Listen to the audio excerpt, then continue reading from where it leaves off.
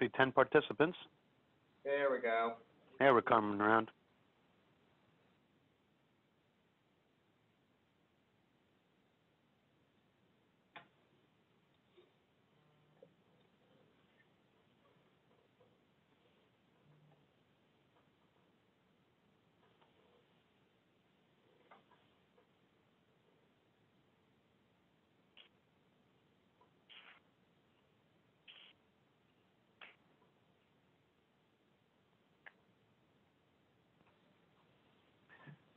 Hello and good afternoon, everybody. I see people coming on. We're getting our attendees, so please bear with us as everybody logs on.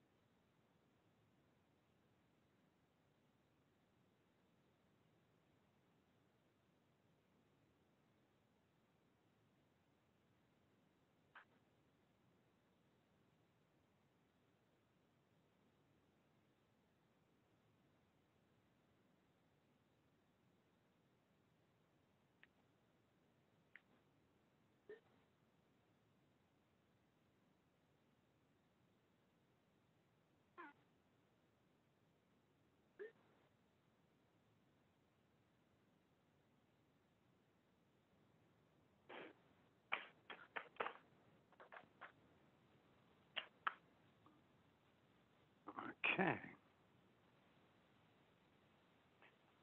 So we have 50 people. Looks like Yeah, we that's are. correct. Okay. I think we can go ahead, Rob. Great, great.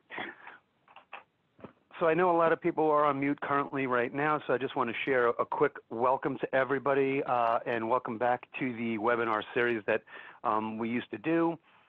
We felt as though that this is a great opportunity to A, kick it off, and B, just be leaders in the industry and help our team and help the people that are in our group support everybody with as much knowledge on this, this crazy thing that's going on in our world today. So I want to thank everybody for joining and being part of this, and certainly this is one of the things that we really value, the relationship and the family atmosphere inside of SHFM.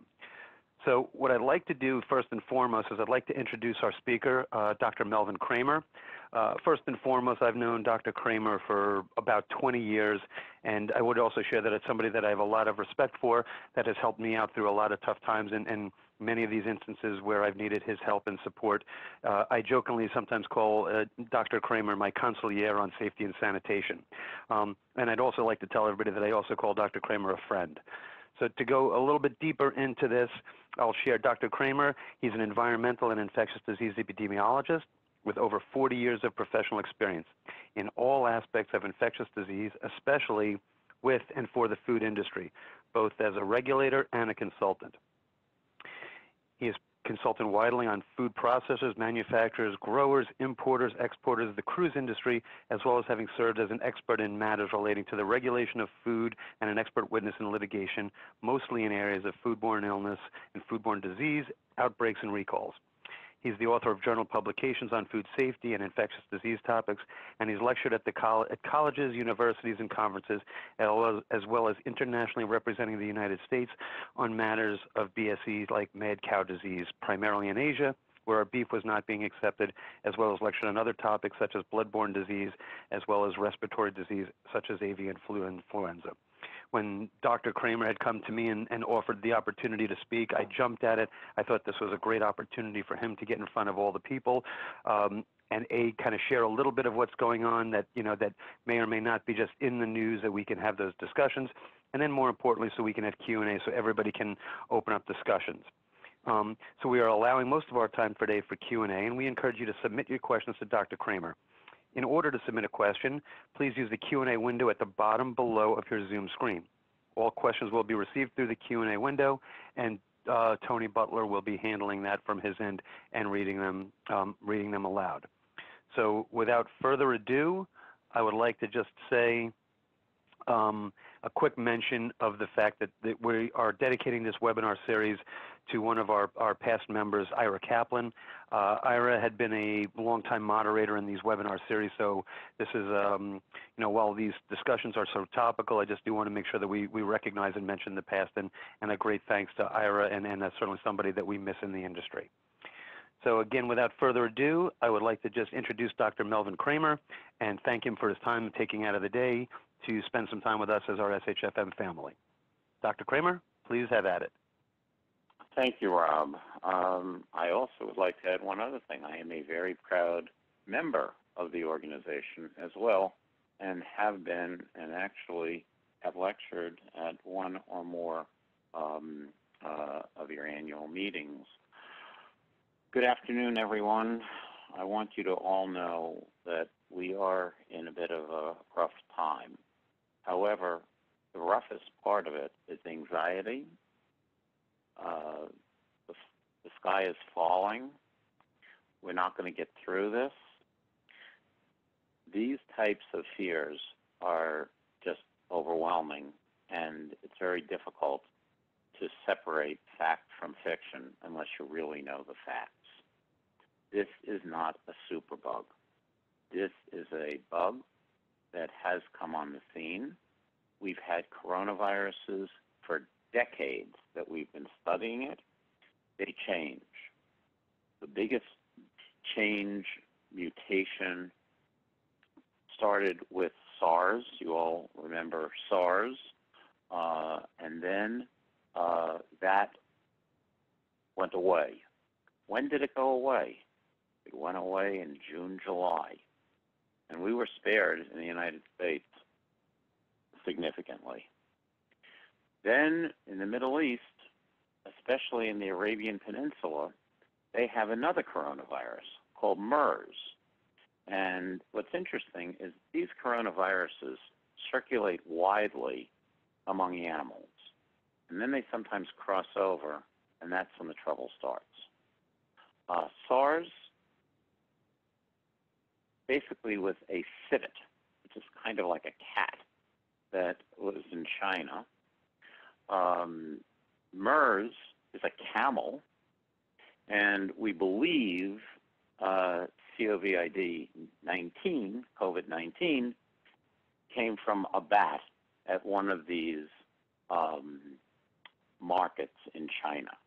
For those of you who have been to China and who like to go to markets like I do, it's a menagerie, but it's fascinating because it gives you an opportunity to see what the true culture of some of these cities are. And I totally have seen things that I never thought I'd ever see in terms of marketing for human food consumption. But that is where some of these bugs have become implanted, and then from this implantation into these more domesticated, if you can use that word, animals, then into people, and then it started to spread. I think that the one thing that we all should have zero tolerance for is any type of xenophobia, pushing it to It's a foreign virus. It came from here. It came from there. It's a bug. The bug is the enemy, and we will conquer the bug through testing, understanding what people have and don't have.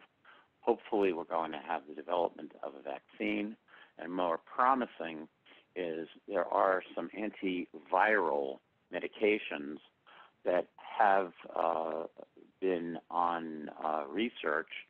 They failed for Ebola, but there is promise for COVID-19. And the Chinese are being extraordinarily helpful in allowing us to do basically phase 3, 1, 2, and 3 testing. And if successful, we may see that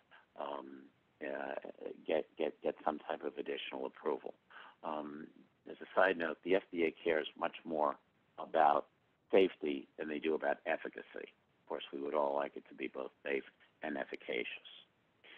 So as a food service executive, operator, responsible for all of these individuals who frequent your establishments, whether they're your employees, guests, just people who come in, this is a potential problem that needs to be understood. I have a slide looking at some of the facts. It was updated today, but not probably good enough, because every 5 minutes there's a change. New countries are being added. And the number that I'm looking at more than anything else is I'm looking at the case fatality ratio, or the mortality rate, in the United States. I believe, and you got to strap in and be ready for this ride. Once we get the promised 1 million, 2 million, 3 million test kits deployed and easily accessible, you're going to see an incredible increase in the epi curve of cases. But with that increase, we're going to find more cases, but I think you're going to find that our case fatality rate is going to be lower.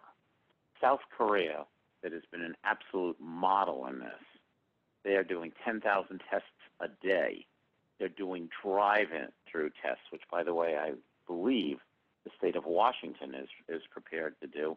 And I think Governor Cuomo in New York wants to potentially do that as well. It was just sheer brilliance. Their case fatality rate is about 0.7%. So I think that if we look at China at 2%, worldwide, according to the WHO, at 3.4%, South Korea at 0.7%, I am very hopeful that we will be closer to South Korea, or even lower than that. We have a confounding variable in that this is typical influenza season. Since October, we've had over 12,000 people who have died from seasonal influenza and complications thereof. And I am not 100% sure, and neither is anyone else, that some of these people may have had coronavirus and not influenza, or they had both. Can we have the next slide, please? I do. Thank you. The coronavirus is a large family of viruses that cause the common cold. So all of us have had some exposure to it. And one question that I'm frequently asked is, why aren't children getting sick, thankfully? And one potential explanation is that they, with all of their, especially the kids in daycare and preschool and school, they're constantly passing these bugs back and forth, and there might be enough with their immune system to have enough cross-reactivity to give them some degree of immunity, or just a very slight runny nose or minor cough having nothing to do with what we're really looking for. We're not seeing severe disease in children, which is really good. We look at the high-risk people. The people who have died have been in their 70s and 80s. The worst example, which just is so unacceptable, is what has gone on in Washington State with that nursing home. And I think we all have to salute the workers who stayed on the job, became infected, and actually took care of these individuals. Of course, I would have liked the state of Washington National Guard to have deployed either medical people or the state health department to have gone in and taken over the facility. But again, I'm not the governor, and nobody asked me what my opinion really is. But the interesting part of the coronavirus is that we do see that it can survive on surfaces.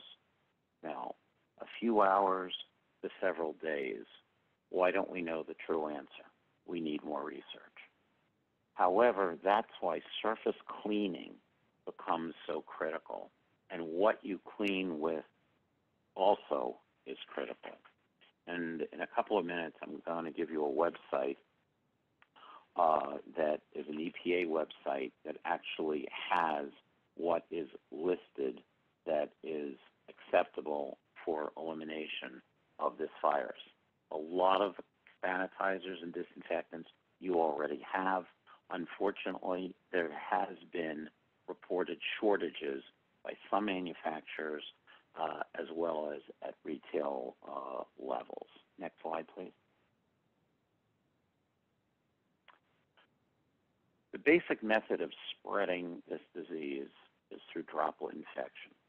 That is the route of infection that we have primarily.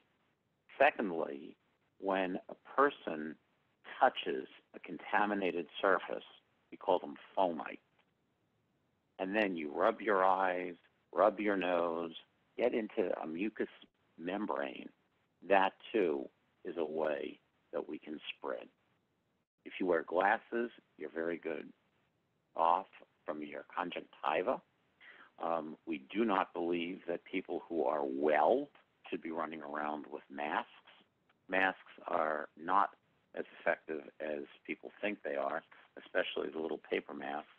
If you really want a mask, you should get an N95, and the ones that are used in healthcare actually have a moisture barrier because they obviously are being more assaulted with respiratory secretions and other secretions. There is zero evidence, and I want to emphasize it as many times as necessary, that this can be transmitted through food. This is not a foodborne disease. People say, well, some people do get diarrhea from it. Well, people get diarrhea from lots of things that have nothing to do with food.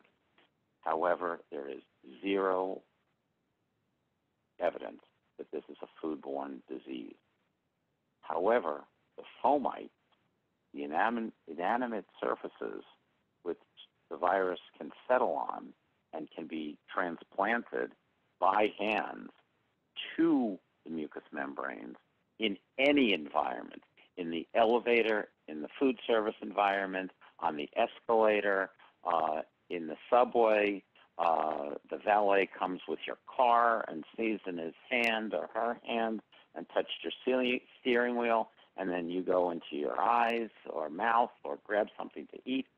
That's where we seem to have the problem. And that's the intervention that we're trying to talk about: hand washing, and the utilization of alcohol-based sanitizers. And when we talk about hand washing, I'm sure everyone is sick and tired of hearing that you have to have good rubbing in between the fingers, having the nails in your palms, sing happy birthday twice, they say 20 seconds. However you want to do it, and then use a clean disposable towel. Then the question becomes, well, then I open the door of the bathroom what do? Well, I'm going to tell you, the Public Health Service on cruise ships requires them to have something to pull the door open, and then another bin to take that those napkins or paper towels or whatever. I personally, and don't think bad of me, if there is none, I throw it on the floor. That's what I do. That's why I like seeing baskets there, because it's very important that we don't cross-contaminate. And also, when we turn the faucets off, a faucet, we should use a paper towel after we're done drying our hands, get another one to open the door. This is a little bit more than most people do during the course of their normal habit. Secondarily, remember, your cell phones are probably dirtier than some bathrooms. Use one of these wipes, whether they're Lysol wipes or Clorox wipes or Oxivir wipes or any other brand that is listed by the EPA. That's important to make sure that those that go close to your eyes, close to your nose, you get your hands, then you touch your face. That's something that's very, very important. Next slide, please. When we go and look at the retail environment, transmission when you have people is impossible. Customer to customer, worker to worker, worker to customer, customer to worker, it doesn't matter. We're in this together. What we want to make sure is that we have protocols to make sure that we reduce the probability. And I'll tell you, as someone who has testified in court, I'll testify under oath that anything's possible. I have to deal in probability. Let's reduce the probability. This website is a very good website by the EPA on what are the sanitizers, the disinfectants that can be used. I am concerned about service utensils. How often are we changing them out? Do you want to go to more of a grab and go? Do you want to have somebody serving like at a salad bar? Because remember, if I wash my hands before I eat, then I come in, I use all of these multi-use ladles and spoons and tongs, and then I fumble and dumble to get my credit card or my cash or my badge, and then I go, my hand washing that I did before is almost useless. And then I start rubbing my eyes and rubbing my face, and we touch our face about 20 times an hour, I think is the statistic that I saw. I've tried to be conscious to see if I could count myself, and I got lost. You're always counseling people. You're always training people. You're always reinforcing good habits. Again, let's try to encourage and reinforce hand washing. Hand sanitizer is good, but it's not as good as hand washing. And I think that is so important, and up the game on food handler training, whether it's task-oriented or pre-meal or just any time you can have an opportunity to make this an important piece. And as executives who walk through the kitchen, please, the first thing that you do, what I do, very visibly, almost making a production. Where's the nearest hand washing sink? And I let people look at me while I'm washing my hands. And I've instructed my staff to be a little bit more flamboyant in making sure that they too, when they're in a unit, they are leading by example. Your policies regarding illnesses have got to be enforced voluntarily. If you're sick, please don't come in and tell me you're sick. Call. What are your sick leave policies? What are you going to do about people who are quarantined? That's an individual corporate decision. I've heard everything from we're going to pay them to stay away to they'll use their PTO to I'm sorry, we haven't figured it out yet. I think it's time to start figuring these things out. Next slide, please. We have in our practice two companies that actually have had confirmed cases. So we've developed a protocol guidance, which I call a best practice. They were both, by the way, in New York City.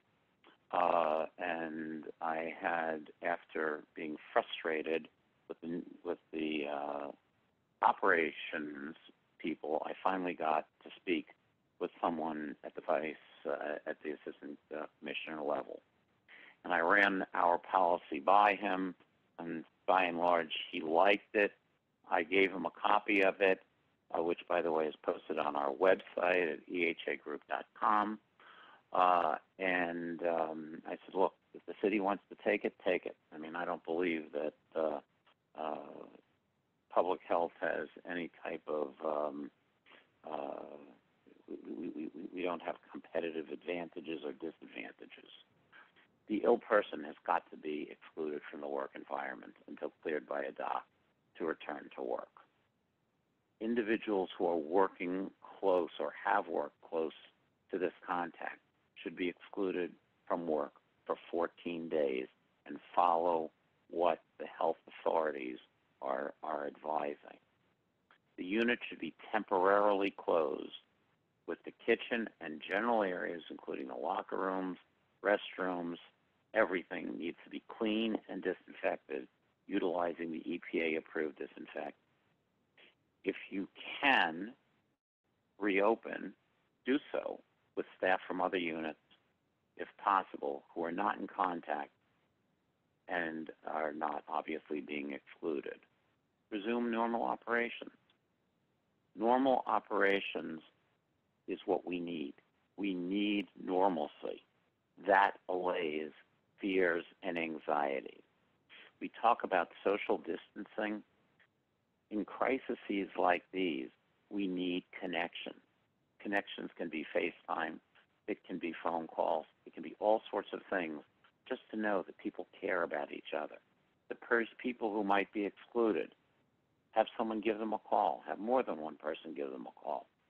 You, as a manager, give them the ill person or excluded people so they know they're being cared for. Do they need anything? We have ways of delivering food that nobody has to see each other. It gets dropped off on a stoop, etc. These are things that we have to look at. And of course, we don't have time to get into our healthcare delivery system, but I am hopeful that once we get these test kits deployed, there is zero reason that anyone who's in need, whether they're documented, undocumented, have insurance, don't have insurance, everyone needs to be able to be tested, or else that will just propagate our problem and make it worse. So having said what I have, I think I've given you the thumbnail overview. Rob decided very wisely that we would do less slides and more Q&A, because I want to know what you're thinking and what you're doing and what you're questioning. Let me start off, and as we open up for questions, and say just a thank you for taking your time and helping. This is, this part alone has been very educational for me, and as we have these discussions and as things change minute by minute. So a great deal of thank you to Dr. Kramer for joining in, and certainly the EHA team for all that they do to help keep us all safe. So thank you. Tony, do you have any questions to kick this off? I know I always have a question, but I'm never shy. But let's go to the polls. Yeah, for those who are on the line, you won't be able to verbally ask a question, but there is a Q&A box in your toolbox for Zoom that you can submit a question just by typing it out. I encourage you guys to do that while we're getting kicked off here. I think some of the questions that have come up well, here's one that's come up here already. I'll pose this question. There seems to be extreme measures taken to close and shut down everything. Is this really necessary, or is society overreacting? It's a great question, and I personally believe that it's a little of both. If we were able to understand the prevalence, what's out there, we probably would need some extreme measures. I think some of our travel restrictions that were announced the other day, I personally have been calling for them from certain countries, Thailand, Japan. We don't have too many people coming from Iran, but clearly Italy. I mean, Alitalia shouldn't be landing, and people coming from Italy. Germany has a tremendous problem. So, now that we're getting into this, we're going to see that people are going to be banned from the United States traveling out.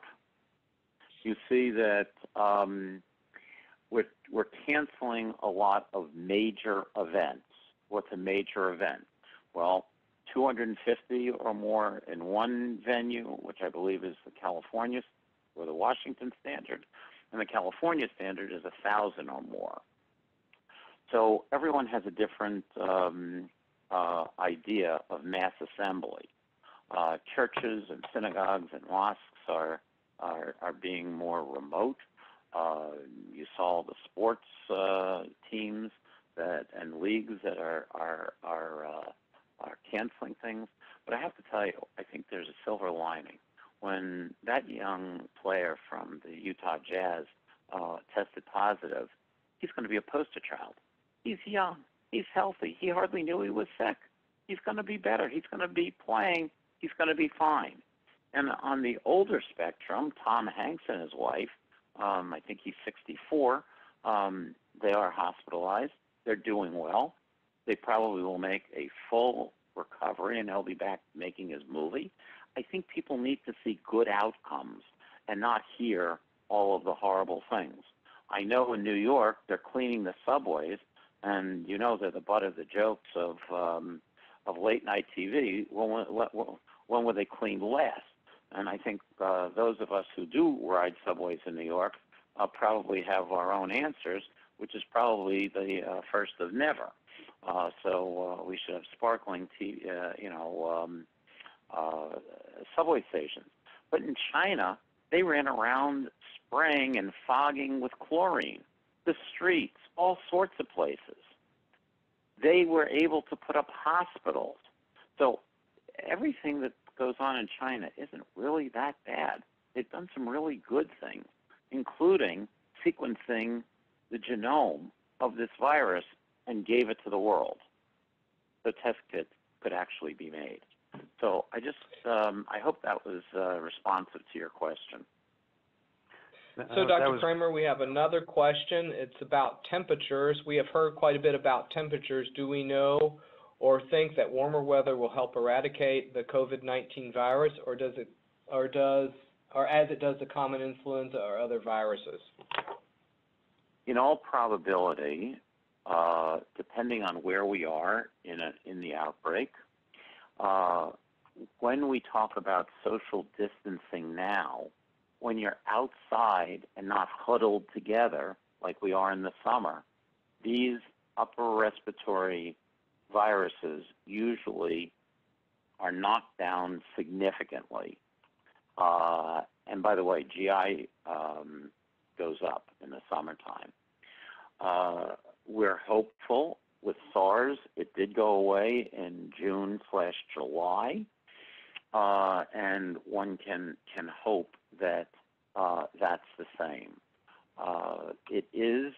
All viruses are sensitive to adverse environmental conditions. When we say it can be on a surface for a longer period of time, in less hospitable environments, such as very warm weather, it's less. So I think there's a wait and see. There's no guarantees, but I think it's reasonable to be hopeful. The other piece is, in the southern hemisphere, they don't have the same degree of problems, but for the fact of traveling. I was looking at the statistics for Australia this morning. They had people from the Diamond Princess. They've had people from Iran. They've had people from Italy. So it's been brought into their country, and the question isn't the number of cases, it's are we getting it into the community for person-to-person spread. That's why what we do is we quarantine. And let me give you two definitions. Quarantine is not the same as isolate. When you're in the hospital in negative air pressure, that's isolation. We don't have enough negative air pressure in most hospitals. But when they ask people to self-quarantine, that is just in your own home or environment. So, Dr. Kramer, we have another question that's also travel-related. Do you have any guidance for employees on domestic airline or cross-state travel? Well, I can tell you I had one person of my staff, by the way, my staff is traveling, and everyone seems to be okay with it. One person told me going from Seattle to San Francisco, there were 5 people on the airplane. So obviously, travel is obviously down. I think if you have risk factors that you have to do a risk assessment yourself. I am planning on going on a plane in a few weeks, 2 planes actually. Again, I think that it's a personal decision. I think corporations have done what they've wanted to do. I've assisted some companies, the biotech companies. Conferences are a little bit different because not only the traveling, there's a lot of international people that come to some of these conferences, and the number of people that congregate can be pretty dense. So I think that you have to look at your own risk factors and how important the trip is and how comfortable you are, regardless of what it is. I'm going to tell you this from other studies. The safest seat on an airplane is the window. Why? Just think of yourself. When you get on a plane, you touch every other or every third aisle seat on one side or the other. Nobody touches the window seat. I have never taken a sanitizer to any seat or anything else. If something looks really gross, I will take a Purell wipe on the tray table. But, again, sometimes getting immunity is acquired through getting infected, inapparently or by getting sick.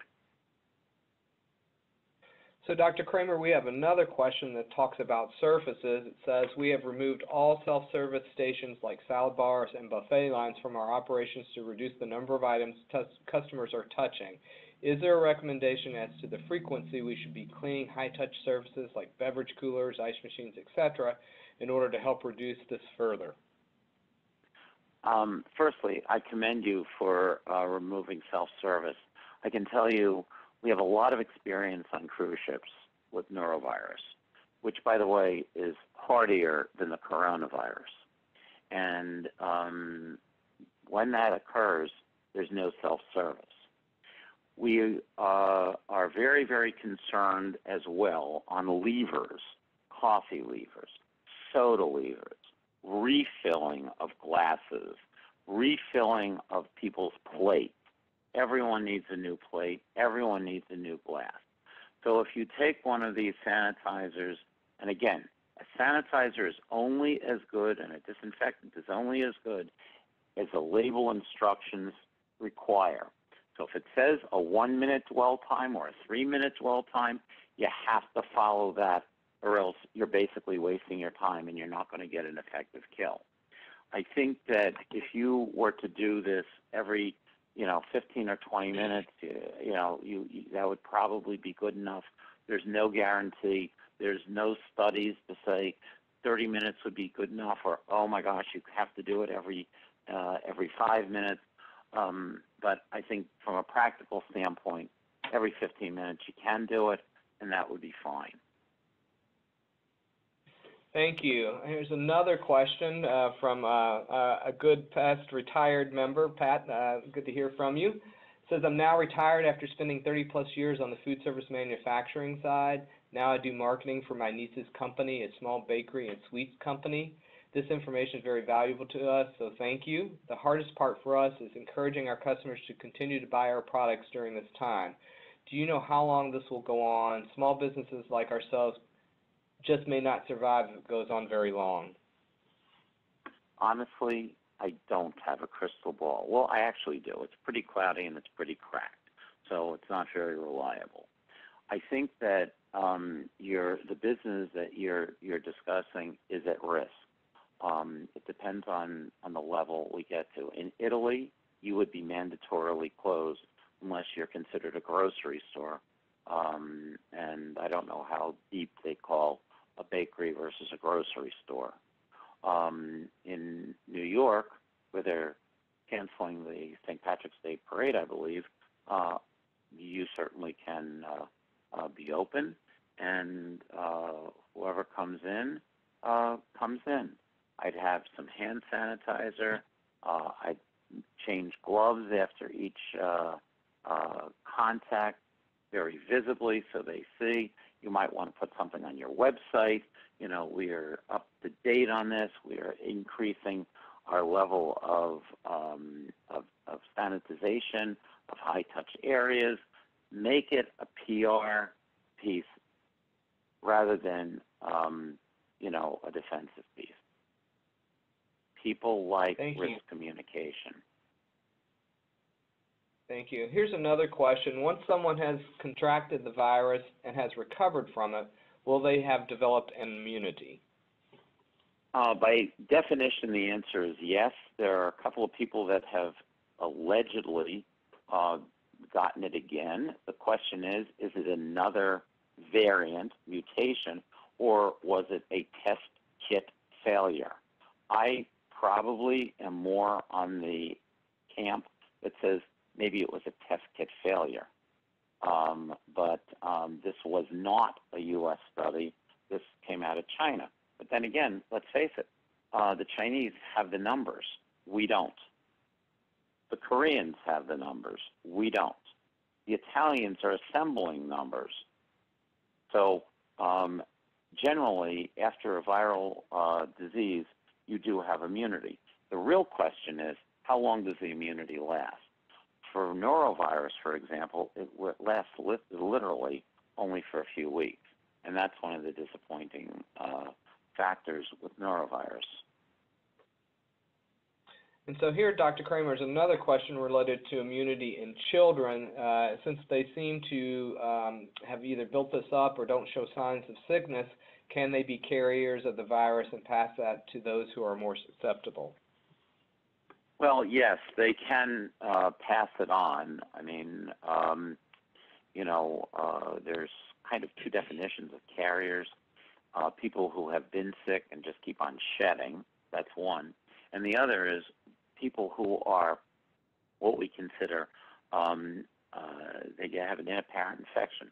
They really don't show signs, but they can pass it on. So yes, children can. And, we get into a lot of questions when you look at multi-generational families, where you see school closures. All of these things have to go into the mix of public policy. And I think that many are very sensitive to this, and some are a little bit more obtuse to these facts. What happens if you live in a one-bedroom apartment in New York and one person is quarantined and two are not? Well, there's two ways of answering it. One, the person who's infected stays in the bedroom. The others, have to camp out in, say, the living room. And the other side says if they've been together for all this period of time, they're either going to get it they are infected. Therefore, as a unit, just consider yourselves all infected. So here's another question just related to the cycle. If COVID-19 gets less aggressive in warmer weather, is it possible to see an uptick in October or November when the weather starts to get cooler again? The answer is, if we do get a downtick in the summer, we probably we have a chance of seeing an uptick. We did not see that really with SARS, and we're hoping that this follows more the SARS modality than our seasonal influenza.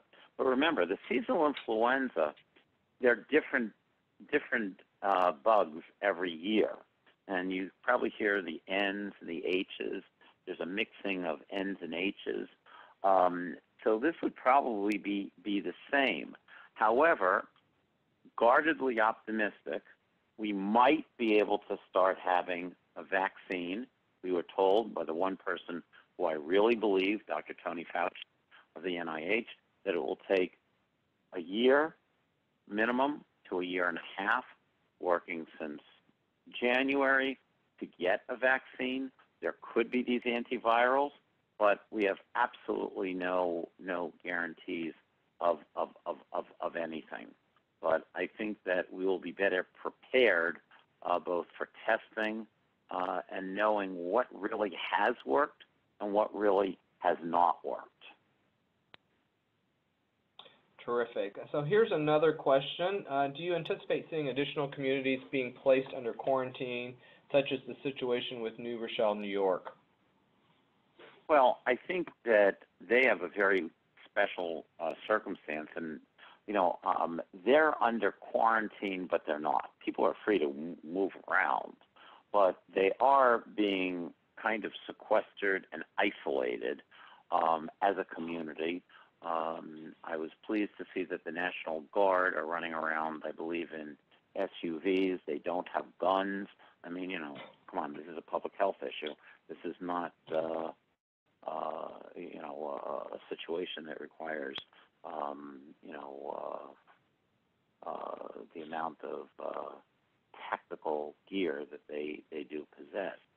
I think if you can identify in a very, very small area of a mile radius, I think it was 120 cases.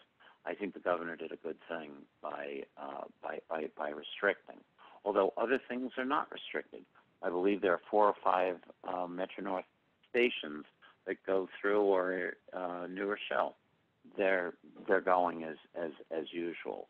I do think that you will potentially see it where there is, and I don't want to inject an inflammatory word, a hot zone or an area that has a significant number of cases.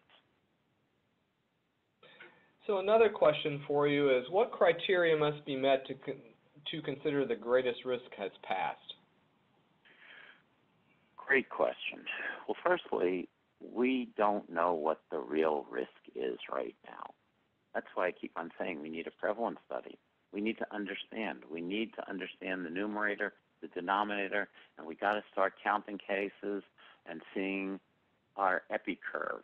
As it goes up, we expect South Korea is now at a level, and then when it starts going down, that's when we're going to be able to understand to a level that I'm going to use the word acceptable. You see, with the seasonal influenza, we have enough data to say this is our background community illness that's there all the time. That is not an outbreak. That is nothing that we're very concerned about unless it clusters some weird way. And then when we start seeing more than expected, that's when public health gets more concerned. With this, we don't have a background of community illness. We've had this confounding variable of all sorts of respiratory illnesses. I call it the general, seasonal crud, very scientific, but pretty descriptive. And again, we're inside, we're close together, and that's a risk factor. So let's see what and you're going to be seeing graphs that you're going to be seeing, and I expect 5 to 10 times more within the next week to 10 days when we really have appreciated our testing. And then let's see over the next couple of weeks, are we going up, up, up? Are we going on a level? Or are we starting to go down as April, May, and June come? So, Dr. Kramer, that brings to mind this whole testing scenario. Do you have any insight into when tests are going to be more readily available? Do you have any insight into that? I absolutely do not. I mean, we've been promised from our governmental leadership that they were going to be shipping. They didn't. I don't know why they didn't. I have to believe it's not for any reason other than they weren't really ready, or there was a glitch in something that they are not speaking about. To me, I would say if we can't get these test kits out within the next week, I think you're going to see a clamor to get the WHO test or the Korean test in here stat. But I have no idea when we're going to, because as you all know, we've been promised this for greater than 10 days. And one question I received while you were giving that response is whether this information via the PowerPoint and the recording of this webinar would be available on our website, and we will be making provisions for that. It will appear on the event page where the webinar was originally advertised for you to register, and we'll also put it under the resource tab of the website. So that will happen in a little bit, probably by the end of today. One other question that I didn't hear asked that I have heard asked around our office is kind of the timeline for the creation of a vaccine. Can you tell us what the typical timeline might be? Well, hopefully we'll be atypical, and it will basically be less than a year to less than 18 months. You see, this is a new vaccine. People are going to say, well, we get our flu vaccines, it's the same recipe. It's like you making a cake and putting chocolate chips one day and raisins the next day. It's the same recipe. This is a different recipe. It's a different virus. So we're not 100% sure when. I think that with having big pharma on board, as well as the government, as well as the academic, and this is worldwide, by the way, we are going to be putting the pedal to the metal. There is one vaccine that is being tested in China. I have no idea if we can say that they're down, their epidemic curve, which is going down, is in any way, shape, or form that the virus has died out. Enough people have gotten it. That's another thing. Enough people have gotten the virus that it keeps on bouncing back and forth, and people are immune. So there's not too many people. It's called herd immunity that it can affect.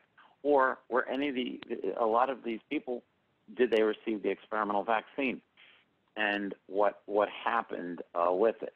Now, I was very pleased that they wanted to put this on the website. Please understand, most of the information is generalized and should be good.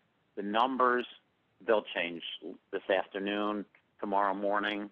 So, the shelf life of some of this information is not as perfect as usually when we do these presentations. Yeah, and we will be noting that on our website that this information is time sensitive. Great. And as we close up, and first, thank you. But before I do that, I just wanted to ask a question that I think possibly is out there for a couple of people that may be situational in nature. But I know one of the things for me is I get concerned about not as much my kids, but as the elderly population, as you described earlier. For those of us that have our parents and elderly people living in our homes, is there any additional guidance or any care protection or anything that we could be concerned about, or should they be warning their employers and their food operators, or anything that they should do to take additional precautions, either in home or with taking that issue to work? It's really a black hole. I mean, because number one, we know kids can sometimes transmit without being ill. Adults can too. Some of these people are really frail. Others have obstructive lung disease, congestive heart failure that puts them at such a higher risk. The only thing that we can say is separate, wash your hands, use sanitizer, and do the best that you can. That's all we can do. This is not the Black Plague of the Middle Ages. It's not the Spanish flu of 1918, 1919. We are going to look at 40, 50% of Americans will come in contact with this virus. We think 80% will just have very minor symptoms. Some of them will have no symptoms at all.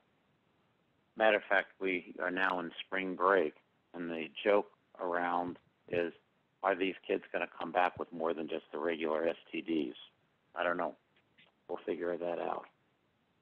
Okay, great. But, okay, and I guess the last, I apologize, Mel, but I think one of the things also is, as you being the expert and a great deal of thanks, I know that I've been using your website, and you have a special link on your website for coronavirus, but are there other things, and we will float that amongst the group as well, but are there other sites or anything that you would recommend for sources in the future? Because I know when we were setting this up, you had commentary about how this is just changing every day and as we go along, and I found your site very valuable. Want to know if you have any other recommendations as well. Well, yes.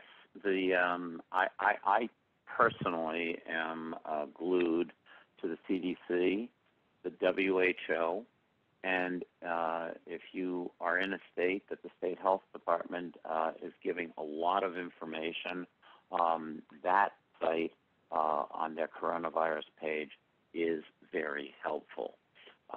And there is another link, another group that I personally get a lot of information from ProMed, which is out of Harvard. But there's a group out of Hopkins that puts out daily information. And there's another one that they seem to be the best. And I believe on our website we have a link to it on a longer PowerPoint that you have to do Control and then hit the link, and it gives you both the U.S. and, if I'm correct, it gives both the U.S. as well as international case numbers as they're reported in. Great. That's awesome. Thank you very much. So I would just say, I think for everybody that we've done a recording of this that we will be able to play back. We will hold it on the website for until sometime next week, because we also want to keep this live and fluid as things change. We want to keep up and keep everybody informed. I thank everybody for joining the call, and I especially want to give my personal as well as my professional thanks to Dr. Kramer and the EHA team, specifically for taking the time out, and none of this would have came out if Dr. Kramer didn't reach out and say, hey, is there anything I can do to help? And it's times like that, and I think everybody on this call that knows me and knows the mantra that I've had for SHFM this year is leaning in, and I thank Dr. Kramer and certainly the full force that he's put behind the EHA team to help all of us for leaning in. So before we bid everybody fond adieu, thank you again. Thank you, Dr. Kramer. Thank you to all for joining us. Tony, is there anything you'd like before we close the call? No, just look for this information on our website. Like I say, it will be on the event page where you registered, as well as under the the resource tab of our website. Have a great day. Be safe. Be well. and wash your hands. Thank you all. Thank you. I couldn't say it better. Thank you. Thanks, Mel. Bye-bye. Take care. Bye.